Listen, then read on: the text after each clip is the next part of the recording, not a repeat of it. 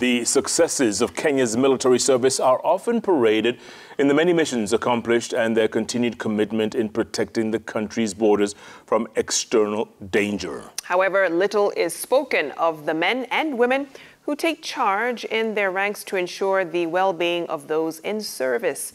Retired General Daudi Tonje, who served as the General Chief of Staff, is one such man, celebrated for his inclusion of women into the mainstream military ranks. Retired women soldiers visited him at his home to reminisce life before and after the inclusion of women into the military service. Laura Otieno with more.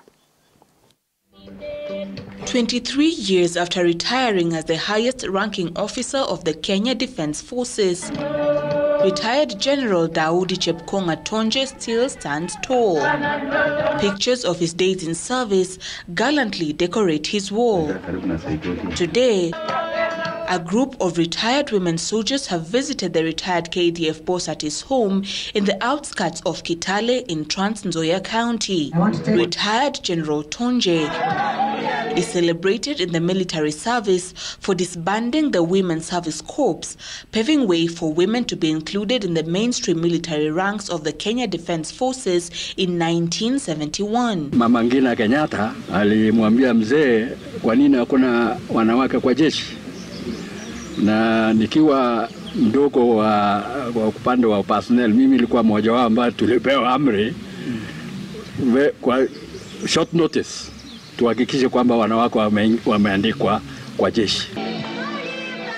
During his time at the helm of the service, retired General Tonje looked into the welfare of female soldiers who before his time were not allowed to marry or have children while in service. Ile shida wa mama walikula hapo. Kulikuwa kushida. Ukionekana wewe unapata mzee, wewe unaanza kushughulishwa. Can imagine naenda parade. Hakuna mtu anajua niko na mimba. I gave birth to my firstborn. Nikaendelea na kazi. Second born nilikahudurikana. Nikatoka. Apart from the welfare of those in service, the retired general has also received praise for having introduced term limits for the position of Chief of Defense Forces, which was previously known as the Chief of General Staff. General Mulinga alifanya kazi kama mkubwa wa jeshi kwa miaka 14. General Mohamed akafanya kwa miaka 11. Basi alafu mimi nikashika, nikawa watatu. Nyuma yangu ni wao vijana wote ambao baada ya mimi vijana wakaanza kuingia.